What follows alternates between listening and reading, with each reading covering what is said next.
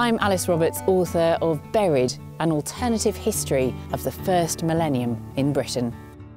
Burials are fascinating in so many ways. There's evidence there that is biological and physical.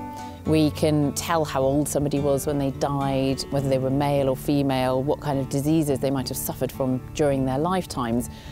But there's also culture wrapped into these burials as well. There might be artefacts in the grave or just the style of the grave itself.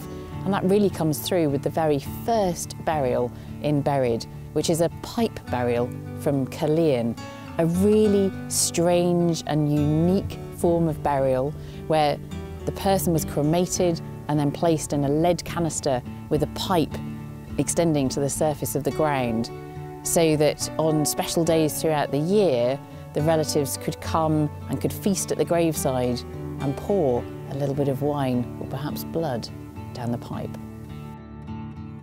Buried is about burial archaeology, but out of that archaeology comes such a range of different themes.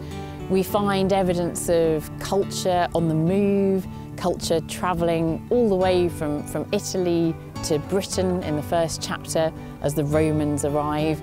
We look at what the Romans thought about infant mortality in the second chapter, and then we explore some very mysterious beheaded burials in the third Roman chapter.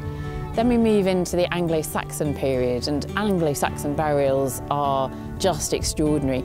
The ritual, certainly in the early Anglo Saxon period, was to bury somebody fully clothed. So graves provide us with the best knowledge that we have of that material culture.